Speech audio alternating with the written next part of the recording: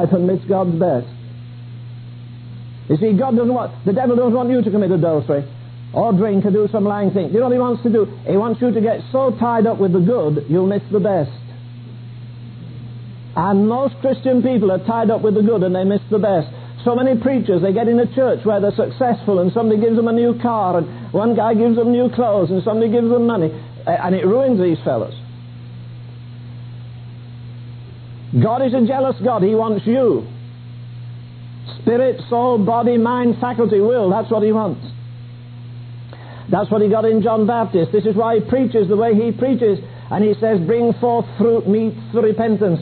And I'll tell you, when I went to that school and told the headmaster, I pulled that school door open like this and I saw him. He sat in a grand hall larger than this at a desk, a high throne. And he was a pretty rough man. You know, my heart was going like this. 14 and a half years old, but I walked down that school like this, down the grand hall. He looked at me and said, aren't you Ravenhill? I said, yes, sir. What do you want? I said, remember that school window that was broken? Oh, yes. That fellow Jones broke it. I said, no, sir. He got spanked for doing it. I broke it. Why did you come back now? Because, sir, I become a Christian. Oh, he said, that's very good. And I said, I've got to put things right.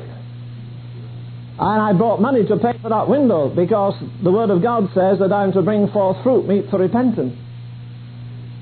He didn't know much about that. But you know, that cleared my heart and I thought, hallelujah, I'm great. I had a marvelous time for 2 days. Then the Lord said, hey, you remember that little thing you stole? You pushed it up your jersey one day when you were 6 years of age? And I said, well, yes, Lord, but you know, we don't live in that part of the city. He says, no, but the man lives there. He was a big man. He used his wife as a punch bag. He was a tough character. But fortunately, he lived on the side of a hill like that. And I went to his house and I got my bicycle and I put it pointing down the hill. You see? So that as soon as he came out with his foot, I'd be on that back like that. And I knocked at the door. This husky, I was hoping his wife would come, but he came and he said, who are you? I said, Leonard Ravenhill. Oh, you've grown. Yes, sir. Yeah, I'm 6 years older now. No, I'm 8 years older. Oh, well, why did you come to see me? I said, sir, I was playing with your boy once when I was 6 years of age, and I stole a little piccolo and I pushed it up my shirt there, and I went home and told my mother I'd found it.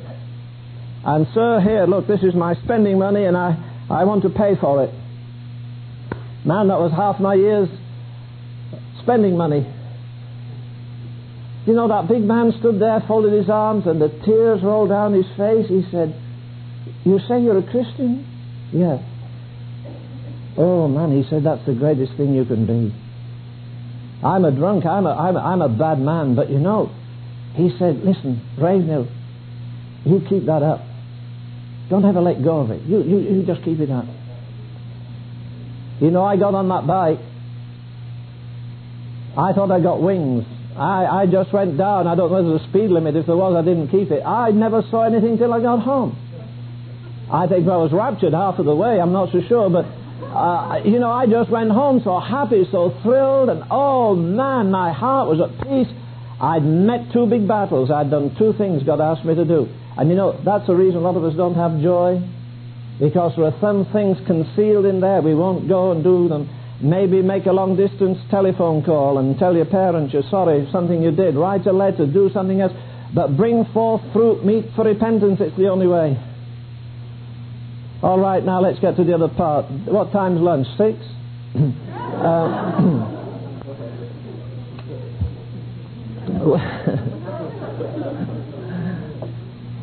John Baptist baptized these people. It must have been wonderful. I think baptismal services in the Spirit are really glorious. That is, if you do it right. It's become just an initiation rite with lots of people. But you know, if this is the level of water, and you're baptized and you go under that water, immediately you go under it, you're cut off from the world above. You don't breathe its air. You don't see anything in it. You don't talk about anything in it. You're dead. You've gone under it. You're in another realm. And when you come out, because that's a sign of burial, it's a sign of death. And if people haven't died to self and sin, they've no right to be baptized. You see, repentance again is not nodding your head and saying, I'm sorry. Repentance is an attitude. It's loathing the things that I've done. It's turning my back on them. It's changing my mind about God. It's having a total commitment and love to Him. John says, I baptize you with water. They said, you must be the Messiah. He said, no. You know, this man is an embodiment of something that's so beautiful, is an embodiment of humility. Read all the musts in John 3. Ye must be born again. If I be lifted up, Jesus must be lifted up. And then when you get down to about verse 33, what does John say? He must increase, and I must decrease. And one day they came to John and they said, John, hey, you know that man you baptized the other week? Oh, he's getting a lot bigger crowds than you. The crowds are flocking to him. Notice your crowd's diminishing. And they thought it'd say, well, you can't always be number one. You just try harder if you're number two. No, he didn't say that. He said that's good news. That proves that what I said is true. You see, immediately Jesus came on the scene, John knew this. Look, that just as I may take this pencil and I put that up, what have I done? Well, I've just excluded the pencil. You see, John knew immediately that Jesus came. He was going to be expelled by the Lord Jesus, and so he's eclipsed by Jesus. He's not only eclipsed, he's going to go to jail and be exiled. He's not only going to jail, he's going to be executed. And yet he rejoiced in it all. He said, this is the very reason I came into the world. I've been training 30 years just to preach for 6 months. And I knew as soon as he came I would be eclipsed. I knew I would be exiled. I knew I would be executed. Hallelujah, I've done the will of God. It isn't how long you live that matters, it's how you live. Some of the greatest missionaries that have lived haven't been on the mission field 6 months. I could give you a list of names, I won't. But they did what God asked them to do. They went where God told them to go. John says, you get excited about my ministry. Listen, I want to tell you something. There's somebody coming after me, and you know what? I'm not even worthy to carry his shoes.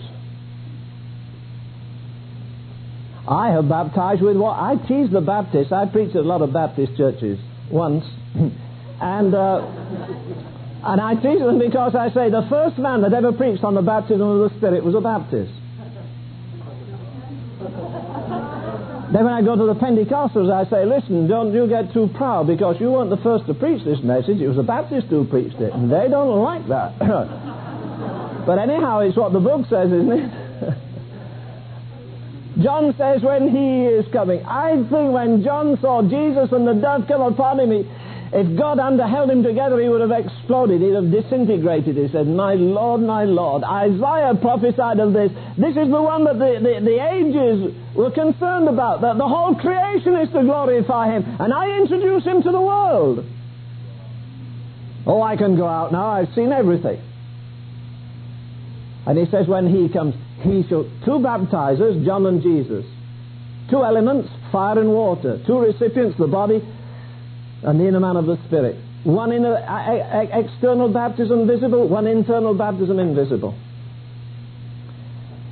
He shall baptize you with the Holy Ghost and with fire. Well, you know, we say God is love. Oh, you'll hear that said 1,000 times. God is love. For every time you hear the word quoted, our God is a consuming fire.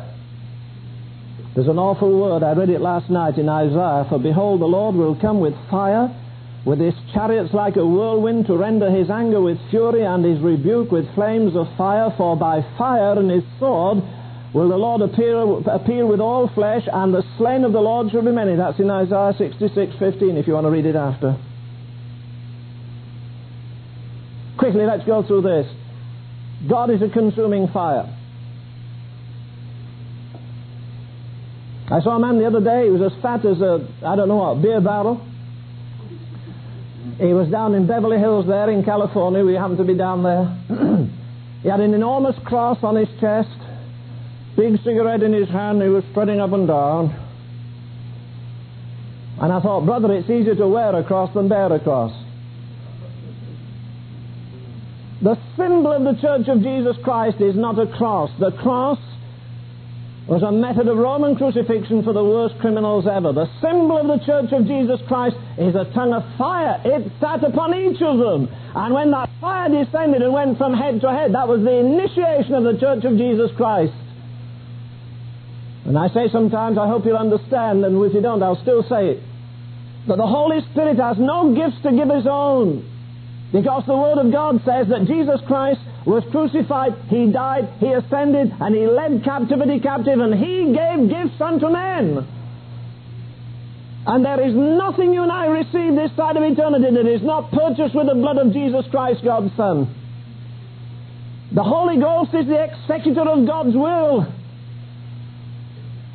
We say the Spirit, Jesus was conceived by the Holy Ghost.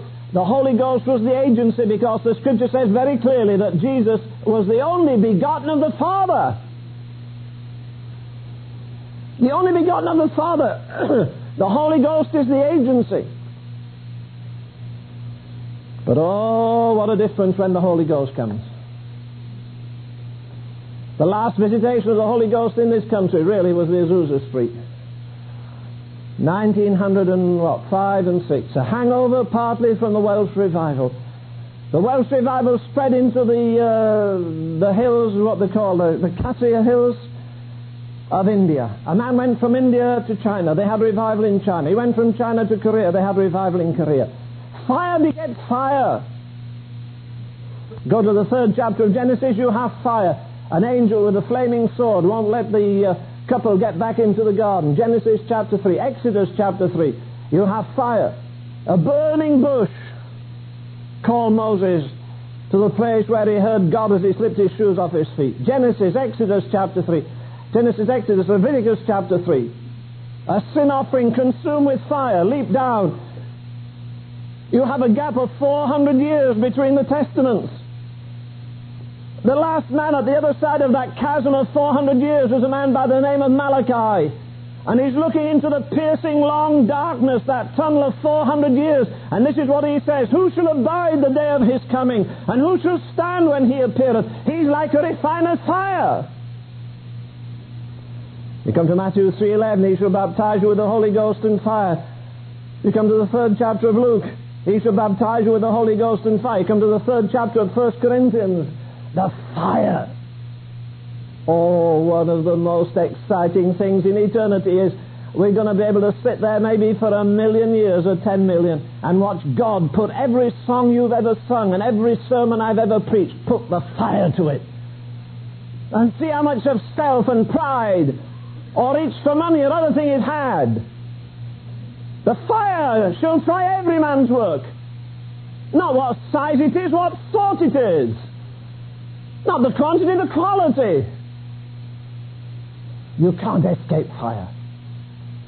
And I'm convinced, as sure as I know my own name and my own age this afternoon, that one reason why the present generation is going to hellfire is that the church has lost Holy Ghost fire. That's right.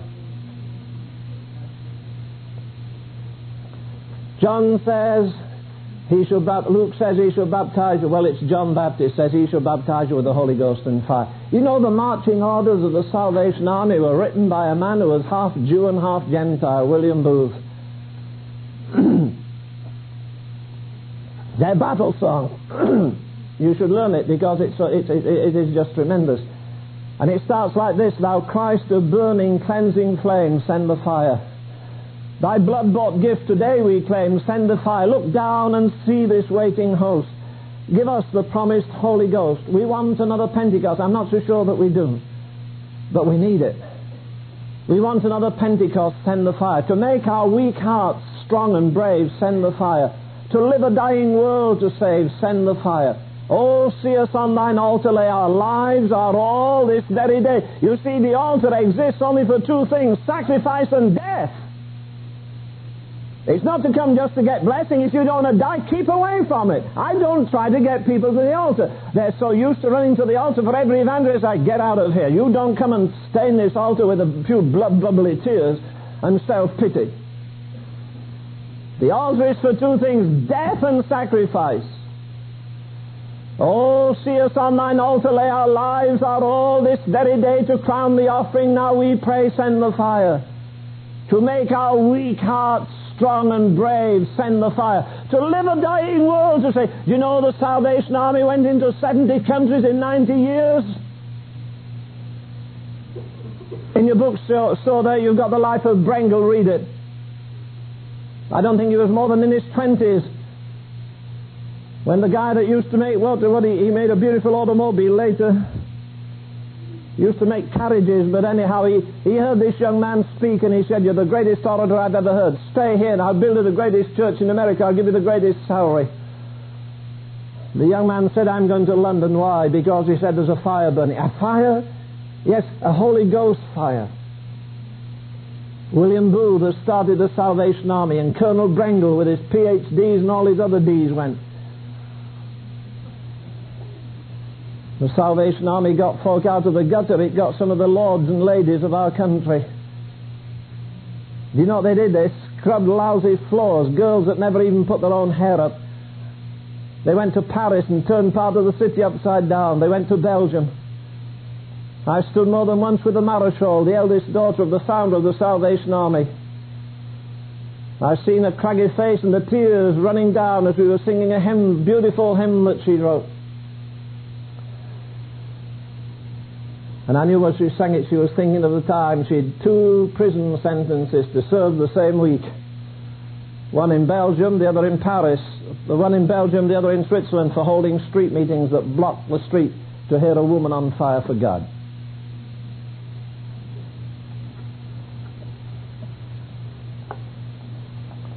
Charles Wesley takes it up. Let me rush through this now. Charles Wesley wrote many hymns on fire.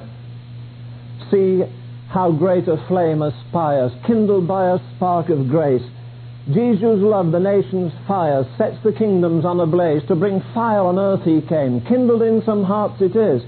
Oh, that all might catch the blaze, all partake the glorious bliss. He has another one. Refining fire, go through my heart, illuminate my soul, scatter my life through every part and sanctify the whole. And finally, Edwin Hatch. I don't think there's a lovelier hymn, at least that I like to hear sung, and the Baptists even sing it. Holy Spirit, breathe on me until my heart is clean. The chorus is magnificent. It's majestic. Breathe on me, breathe on me. Holy Spirit, breathe on me. Take thou my heart, cleanse every part. You see, if you got the baptism of the Holy Ghost and didn't get cleansed, you didn't get the baptism of the Holy Ghost. I don't care how many gifts you got. The least emphasis that's put on the baptism of the Spirit, the emphasis is always power, never purity. But Peter, recording in Acts 15:8 and 9 about the Holy Ghost coming to the Gentiles, says, referring to the day of Pentecost, and God, who knoweth the heart, bare them in the house of Cornelius witness, giving them the Holy Ghost, even as he did unto us, purifying their hearts by faith. What miracles did they do after Pentecost they didn't do before? They raised the dead before Pentecost, they healed the sick, they cast out demons, they came excited in Jesus. Devils are subject to us. And Jesus says, don't get too excited about that. I'll tell you something more exciting, your name's written in heaven. Do you think everybody that gets filled with the Spirit is going to sell the house and go to the mission field? I wish a lot of them would. I'm glad a lot of them don't. When a girl said to me, I'm going to the mission field, I said, are you going to tell them how much victory you have in your own life? Are you a cleansed personality? Do you have victory over sin? Have you power over grudges? Have you power over temper? Have you power over anger? Is your heart purified? No. Well, what are you going to tell them? Something they told you in some Bible institute? This is the outline of Romans, chapters 1 to 7, 8 to 11, 12 to 16. What are you going to do? Oh, come on, let's face it. What are we doing? Are we playing games?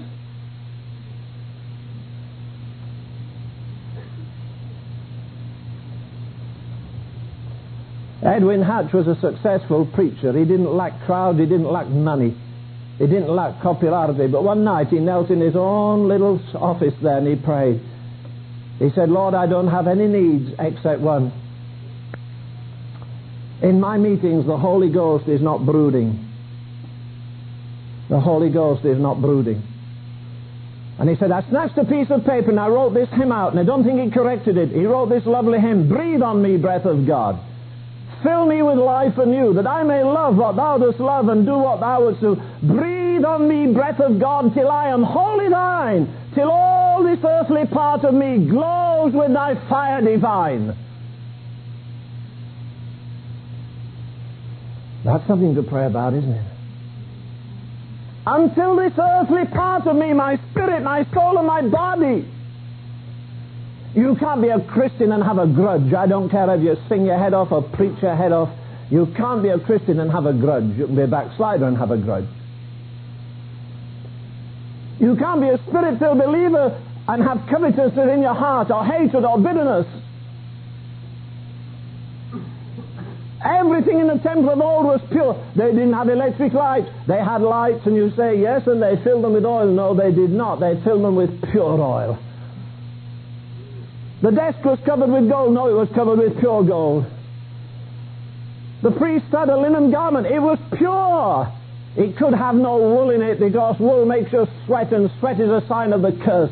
And everything in the temple had to be pure. Pure oil, pure gold, pure man standing there. The obstruction to revival in our nation today is impurity in the church of the living God. It's not the rottenness in government. It's not the rottenness of sex perverts. It's not the filth of Hollywood. The thing that holds up revival, as it says in the 7th chapter of John, Jesus says the Holy Ghost, or John records, the Holy Ghost was not yet given because Jesus was not yet glorified. And you'll hear 100 sermons or 1,000 sermons on wait on the upper room and Pentecost. I've never heard a sermon on my life on the 10 days they spent searching their hearts and humbling themselves and breaking. Some of us old folk, Tony's people, I guess remember the time he used to have tarrying meetings. You went to church every night and there's somebody there to counsel you. You didn't come out for 5 minutes and they don't ask if you're a drunkard or a pervert. Let's lay hands on you. That's from the pit. And I'll answer to God for that. I've been to banquets and they say, anybody want the baptism? Come and stand up here, we'll lay hands on you. Do you know people are bypassing Calvary? There are people trying to get in the upper room that never bent their knees at Calvary. They're trying to get power when they're polluted. I'd rather come to this fellowship if you'd only a dozen people here, with a dozen people who are pure in heart and want God, than if you have 10,000 people here at every conference. I just drove all the way out to California, and I'm not a young man, and it was hot and tiring. And we drove to Phoenix and took the plane the rest of the way. And I spent all those days preaching to 20 people in a room over a bank. And we had a very blessed, enjoyable time. If anybody could manage 12,000 people, Jesus could. He chose 12 and they didn't all turn out good. You get a lot of failures here. I don't care however good a gap he is. You'll have somebody flunks it and somebody lets you down. You'll have a Judas that will sell you and a Thomas that will deny you and a Peter that will forsake you. After all, Jesus had 12 disciples. How many of them went in the Garden of Gethsemane with him? Jesus had 12 disciples. How many went on the Mount of Transfiguration? God always works with a minority. But I'll tell you, the next time, if I can use an awful mechanical phrase, the next time God pulls the switch, this old world's going to shake from center to circumference. Washington, London, Rome, Moscow. The last time God gives an act of mercy before he plunges this world into the most devastating judgment that's indescribable to any of us, the last time he does it, earth will shake and hell will shake and heaven will shake. And maybe I'm going to have to sit on the side of the road and watch you young people do what I wish I could have done years ago, because he's going to bypass us gold boys. We had our day. Your young men shall see visions, your old men shall dream dreams. If I were a young man, I'd seek God 2 or 3 hours every day to be amongst those who are going to be anointed in that way, because it's not going to be everybody. But he's going to raise up 10,000 Jeremiahs and 10,000 John Baptists and 100,000 Isaiahs. Yes, sir. God is going to pull the kingdoms of this world down and exalt his Son.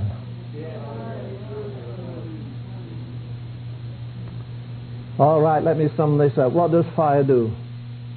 Well, I was in a burning fire in a hotel after preaching for 2 weeks for Dr. Tozer. And I'll tell you what Tozer said. He said, we got so far into Satan's kingdom that week, he said, the only thing is, let's kill these men. So he set the hotel on fire. Well, some of the devil's kids got burned to death, but I didn't. So the devil lost that round anyhow. But you know what? I recognize more and more there's a price for all of us to pay if we're going to keep the anointing. You see, if I say to you, have you had the baptism? You say, yes, 30 years ago. Look, I'm not concerned when you were filled with the Spirit. That does not interest me that much. I want to know right at this moment as you sit there, are you filled now? Now don't get it confused. I don't try to drive folk to an altar. I met a man a few weeks ago, came to my home, talked a while, and he said, Brother Ravenhill, do you have the anointing of God on you just now? I said, no, I don't need it. An hour from now I could feel as flat as anybody. My nervous energy will be down, my physical energy is down, I don't have much of it. I happen to be on a diet that doesn't help me right now. And 2 hours from now I could feel flat. But you know what? Doesn't matter whether I feel flat or not, God's just the same. He loves me just the same. He didn't tell me to sit on cloud 19 with a guitar or without a guitar. He just says, love me with all your heart. And if the devil attacks me between here and getting back to Oilton, I'll spit in his face and say, no, I love him as much now as if I were preaching. I must stay filled with the Holy Ghost, but there are anointings on top of those fillings as far as I'm concerned. Mr. Finney said he had repeated anointings. A man said to me, you know, I've heard you preach one sermon 3 times. I said, you'd be amazed how many times I've heard it. But I'll tell you what, it takes me as long to get that message ready when I'm going to preach it as it did the first time, because if it doesn't burn in me, it won't burn in you. See, too many of these preachers carry a little valise full of sermons. When they open it, you see the moths come out, but they preach them. I heard a man preach a sermon up in Calvary Baptist Church in New York. I preached there a few times, a lovely church. But I heard a man preach so mechanically, I was nearly asleep in 5 minutes. 20 years ago when he preached that, he could turn an audience upside down, or God did, but you see, it become repetitious, it become words, it become terms, theology, philosophy, reason. Fire is wonderful, but we have a fireplace in our house, and we haven't had one since we lived in England. In fact, we didn't have a home for 17 years. We have a nice home now. People say you have a nice home. I say nobody ever said when we were tramps for 17 years. Well, not tramps, I don't like that word. I'm not a tramp, I'm a child of a king. But I noticed this. When I put a log on the fire last winter, I thought, now I can read. Martha, relax, dear, I've got a nice log on the fire. And I'd read a little, and I said, the fire's going out. I thought that log would last all night. Didn't last half an hour. Oh, it's one thing to have the fire, it's another thing to keep the fire going. You've got to keep taking the dirty cinders out. You've got to keep taking the junk out and the ashes out. If you don't, the air won't get it. You know, on the day of Pentecost, the 2 most powerful symbols in nature got married.